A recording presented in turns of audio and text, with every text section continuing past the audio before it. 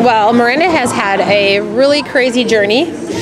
She was in 7th grade an alternate on varsity, so she got to go down to state with the team and that kind of stuff and experience it. Even though she was an alternate, she didn't compete. So she got to see the live action of all the funness, and then she got injured. She blew her ACL at a young age, and so that took her out for a little while. And then she recovered from that and then started the varsity, I can't even remember what grade it was, 7th or 8th grade. But then she has been a very strong gymnast when she was healthy. She, up till this year even, has struggled in and out with minor injuries. Besides her knee was a major one, but minor injuries that kind of took her out of things.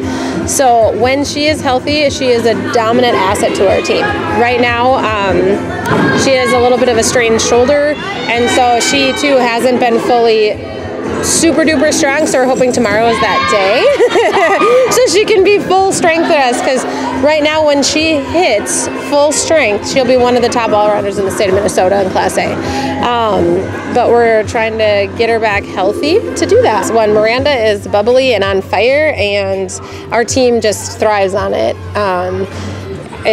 She is a very bubbly person, and the girls can definitely tell when this is the day she's going to thrive, because it just is a contagious, bubbly feeling. So, yeah, I love the happy Miranda, because when the days that aren't as bubbly, you can definitely tell the vibe. So, no, it's great, and she's been really good at that this year. She's really brought, most days when she can, due to her body, bring her A game when she's able. We're excited to see what the rest of the season brings for her, because we definitely need her to be on her A game in the end here for her and our team.